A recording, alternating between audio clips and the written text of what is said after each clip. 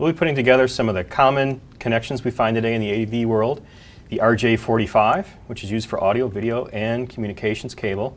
And we'll be putting together both an EZ style connector as well as the standard connection. So we're going to cut the jacket off this cable. So now we take our tool, it has a small razor blade inside here. We're going to move it into the second slot and do one turn around, take it out. You can pull the jacket off. There's a pull string in here. We want to cut that off. Now what we're going to need to do is unwind each of our pairs and get them ready.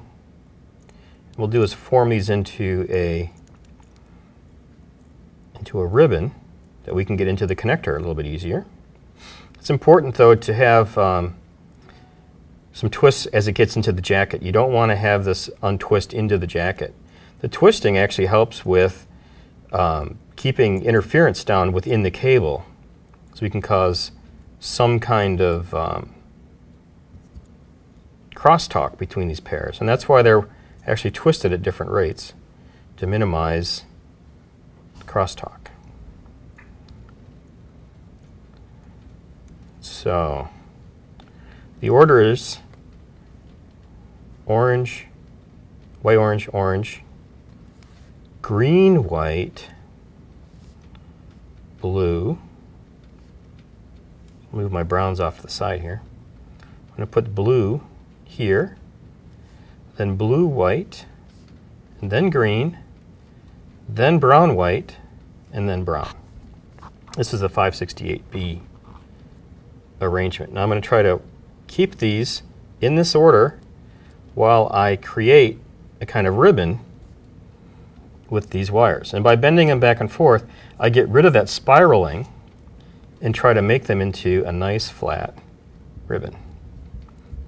And again, trying to preserve my order.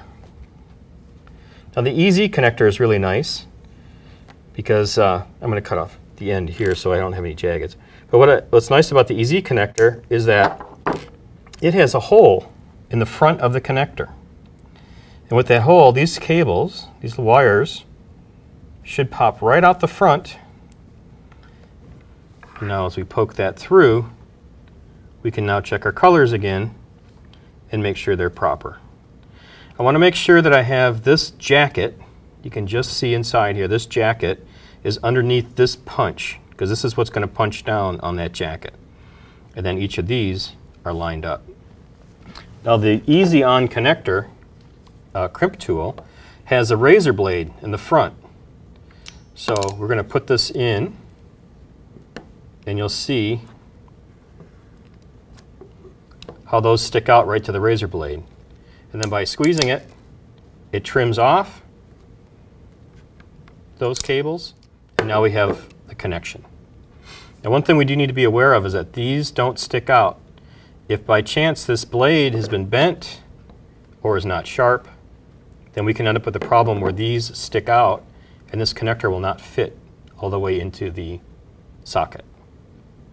Now that we've completed our EZ connection, let's move on to the standard connection. First thing we need to do when we make our connections, we need to cut off or trim off our jacket. So we'll put in the tool and use the razor blade. We'll make a one pass around, take the tool off, and now we can pull the jacket away. We need to trim off this string and uncoil our pairs. Now I do like to make these long to start with because it's easier to work with, and then trim them back. Yeah, it's a little bit of a waste of cable, but not too much. And it does make things go quicker, because if they're too short, it's really hard to get them in the right order. So we'll just unwrap these on down to the jacket.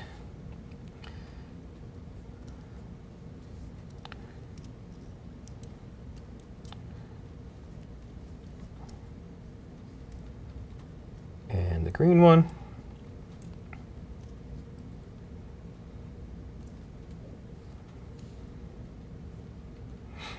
And so it's white, orange, orange, green, blue, blue, green, white, brown, and brown. And we're going to again work these in order and bend them back and forth and make them into a ribbon.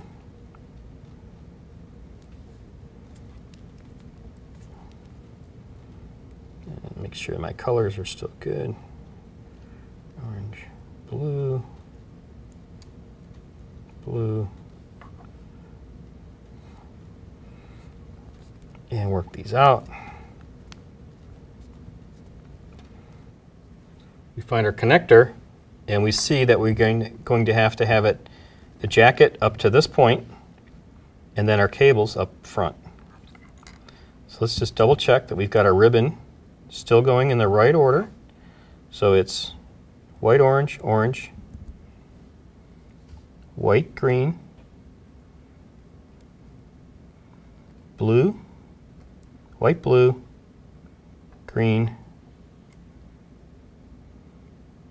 white, brown, brown. So I got them all in the right order. We're going to hold this up, find where to cut, trim these,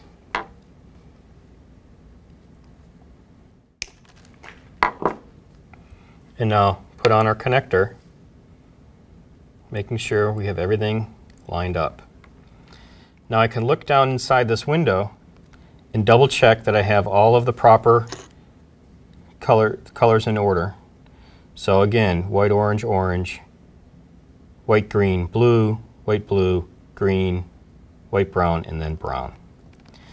Now that that looks good, I can use my crimping tool. Squeeze down. And that's our connection. It's really important for our installers to know how to make these cables correctly. We use them all the time now. We use them for Ethernet, we use them for audio, we use them for video, we use them for all kinds of things in our designs these days. So get to know your tools, get to know your connections, and try to memorize your wiring scheme.